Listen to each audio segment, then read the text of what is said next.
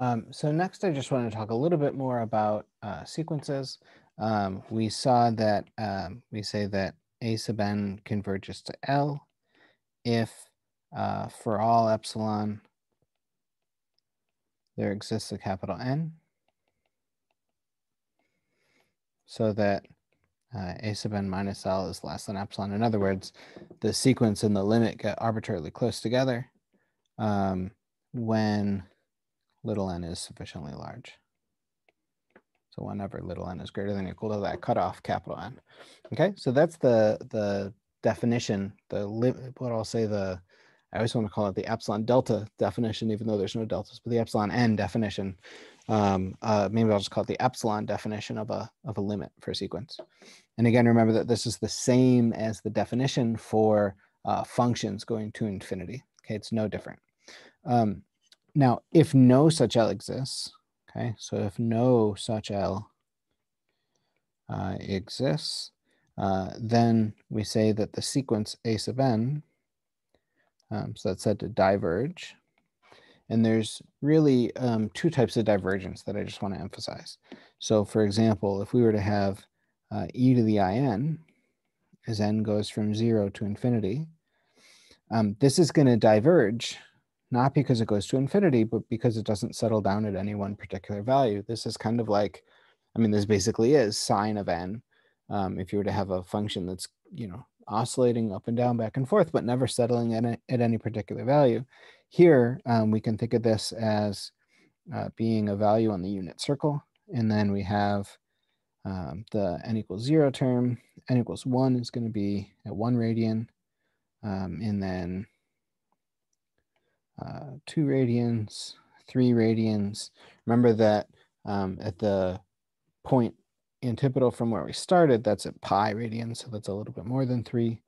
And then 4, 5, 6, 7, 8, 9, 10, and so on. And it's never settling down. It's never going to get close to the origin, nothing. It's not settling, it's not doing anything. So this is a divergent sequence because it just doesn't have a limit. Alternatively, you could have something like 2 plus I to the n, again, as n goes from, say, 0 to infinity. Sorry to always start at 0. It doesn't really matter where you start, but this also diverges. And I forgot to say that this diverges. I said it, I just didn't write it. So the second sequence also diverges, but this diverges actually because it goes to infinity. As little n gets bigger and bigger and bigger, this is going to live on an ever expanding circle centered at the origin. And so, it's going to be, when n is 0, it's going to be on a circle of radius 1. When n is 1, it's going to be on a circle of radius square root of 5. When n is 2, it'll be on a circle of radius 5, and so on. And so this is going to diverge to infinity. And you don't really need to specify that this diverges to infinity, or if it just diverges, it doesn't really matter. But in both of these cases, here's examples where a sequence diverges. So that's all fine. The next thing to talk about are limit laws. Okay, so the rules that limits follow. So let's suppose that there's going to be two ways that I'll write this, and I'll kind of emphasize why I like this arrow notation here. But let's suppose that the sequence A sub n converges to L and B sub n converges to, say, M. Then the sum of the sequences and the difference of the sequences converge to the sum and the difference of the limits. So A sub n plus B sub n is going to converge to L plus M. The same is true with the minus. I'm just going to make that a plus or minus. And I think this is just easier if you say A sub n plus or minus B sub n converges to L plus or minus M. Okay, so that's one rule. The next rule is that the product of the sequences converges to the product of the limits.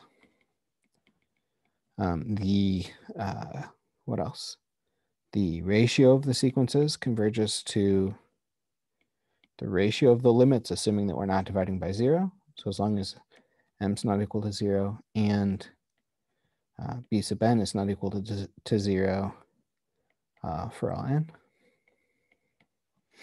And then finally, if f is continuous on the complex plane, then f of a sub n is going to be a new sequence, and that'll converge to f of L. Okay, so the limit of the limit of f of a sub n is going to be f of the limit of a sub n. In other words, you can move the function in and out of the limit, if that makes sense. So if f is continuous, then you can do that. In fact, f doesn't need to be continuous everywhere. It just really needs to be continuous over some set that contains a sub n and L, okay, where L is some accumulation point of the sequence a sub n. So you can get away with a little bit less, but what I said is true. If f is continuous, then we get that. Okay, and so these are really all of the properties that we want. The proofs are going to be identical to what we did when we talked about limits. I guess there's one more thing I could add. This is not really necessary that we add it, but if you have a constant, so a complex constant times c, then this is going to converge to that complex constant c times L, where again, L is that complex number that's our limit for the sequence. Okay, so that's kind of I think of that really as a special case of rule 2, but if you want to write that separately, that's fine. I'm not going to walk through the proofs here because the proofs are going to be identical to what happened when we were talking about functions going to infinity. Okay, and so some of the proofs are already in the book, some are not, but these are pretty readily available. I'd actually encourage you to try to do them yourself. So just to give you an idea for number 2, so this is just a sketch for number 2, but just notice that a sub n, b sub n minus Lm is equal to a sub n, b sub n minus b sub nl plus b sub nl minus Lm. And then by the triangle inequality, this is going to be less than the sequence b sub n times a sub n minus L plus the modulus of L times the modulus of b sub n minus M.